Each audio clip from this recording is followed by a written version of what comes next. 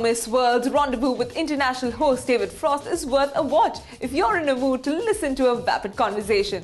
The full video of Aishwarya Rai Bachchan's interview with Sir David Frost, which was broadcasted by Jazeera International, has been released online.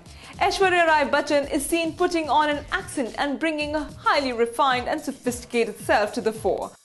Although she looked gorgeous in an ethnic ensemble, her sugar-coated answers disappointed us. Showcasing an exhaustive coverage of Aishwarya's film career and personal life, the initial part of the show consisted of clips from her Miss World days. And a final answer at the pageant, which was super diplomatic, seemed to have inspired Ash to use the same tone in the rest of the interview as well. From kissing on screen to how she treats marriage as an institution, Ash talks about almost everything under the sun. We like the way she deals with a volley of questions without stammering and stuttering and maintains a smooth flow throughout. But we wonder why the actor had to make it sound like she's still competing for a coveted crown. The being at ease quality was missing, and the natural charm which comes to the fore when you are being yourself was nowhere to be seen. It all seemed like textbook answers mouthed in a very impressive way to be in the good grace of people.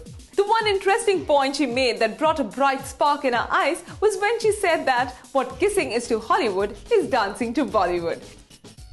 Kissing scenes are still treated like a separate entity in Indian cinema, which doesn't come naturally to the actors, but gradually that scenario is changing. And of course, how could Ash not give her opinion about food and weight-related issues, the one reason she's been constantly dragged to the limelight post-pregnancy?